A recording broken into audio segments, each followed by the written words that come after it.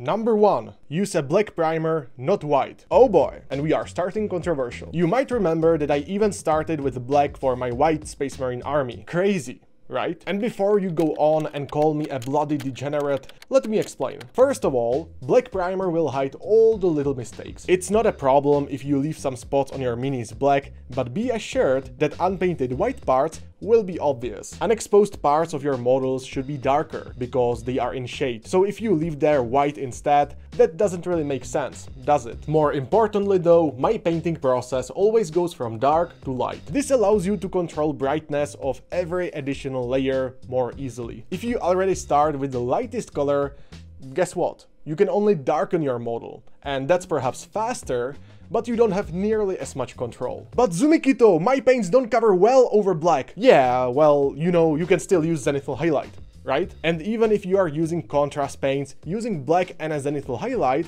will look better than just a light primer. Number 2. Imagine where the light is. So why should you even care about this? That's quite simple. By knowing which parts are exposed and which are not, you can easily choose where to put your highlights. This guy right here has a very nice shiny head. And because it's so shiny, it certainly needs a reflection.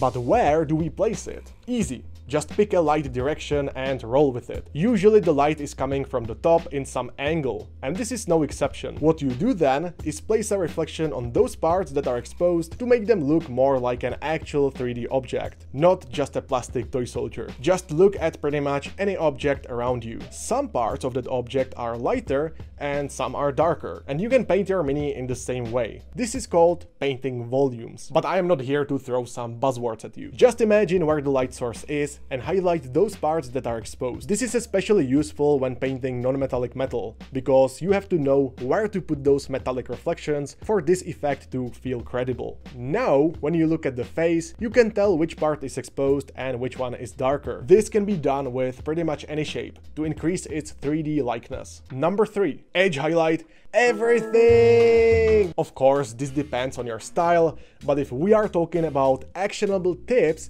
that you can do right now, this is a good one. So why exactly are edge highlights important though? Essentially, it's a practical application of the good old advice from the miniature painting gods to increase contrast. By highlighting the edges, you increase the contrast of that feature and make it more readable for your eyes. By doing so, we distinguish all the features between each other more easily, because, after all, contrast is simply a difference. Highlighting the edges creates this sort of outline that creates borders of your model. It's very similar to outlining something on a canvas.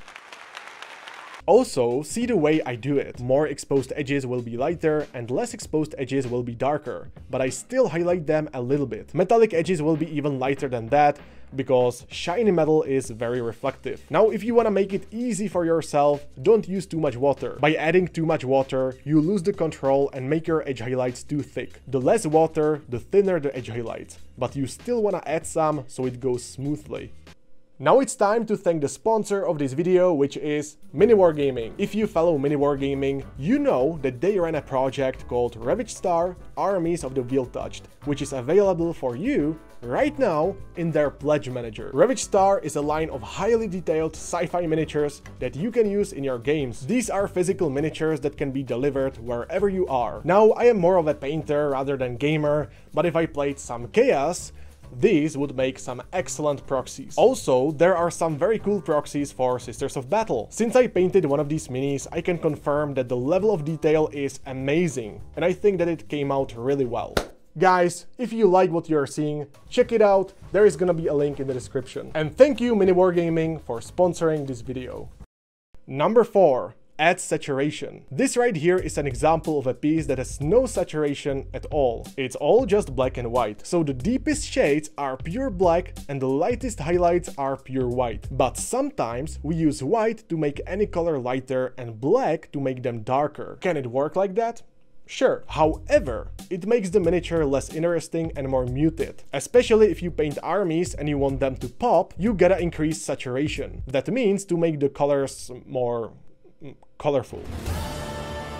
So instead of using white to create your highlight color, you can use something like yellow, or sunny skin tone, or beige red, etc. This entirely depends on which color are you highlighting, but I don't want to waste your time explaining color theory here. The main point here is don't use just white to create a highlight color. If you really don't want to think about it, simply use ice yellow or pale yellow, which includes both yellow and white. You'll get much more saturated and vibrant result that way. And in the same manner, you can use darker colors that are not black to create your shade color. Usually using blue to shade your mini works, but using dark red, purple, or even dark green is a great solution. And dark green is exactly what I used on some parts of this mini, because it contrasts so well with the red armor. So by increasing saturation like this, you get much more vibrant and interesting result, instead of the muted result you get by adding black and white. Number 5. Close the gaps. If there is something that can absolutely ruin your paint job,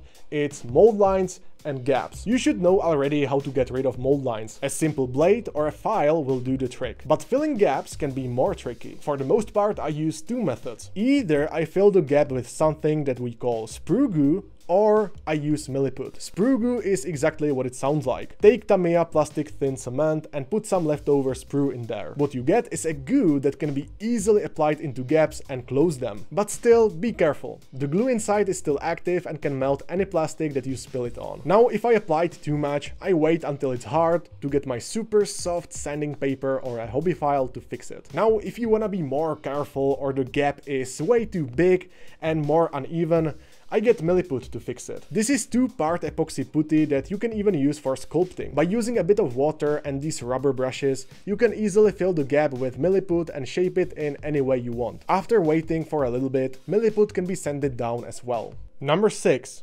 Complement with base. Imagine that you paint a green space marine on a green base in green grass. It's not exactly interesting, is it? But if you really want to have a pure green space marine without a secondary color, you can always use the base to get visually appealing result. For example, if you remember the Necrons that I painted using only makeup brushes, by themselves they really weren't anything special. But once I added some pop colors on the base and some crazy grass tufts, they suddenly became way better. Most often I will use the base to add complementary color to the main color of the miniature. This can be the color on the opposite side of the color wheel, or at least somewhere close to that. In addition to that, you can feature small things that interact with your miniature, like the glowing mushrooms with my Gloomspite Gitz squigs. Either way, the main point here is that the base can interact with the main miniature, so it works nicely together. Do this by either complementing the main color or creating a cool environment that enhances your model. Number 7.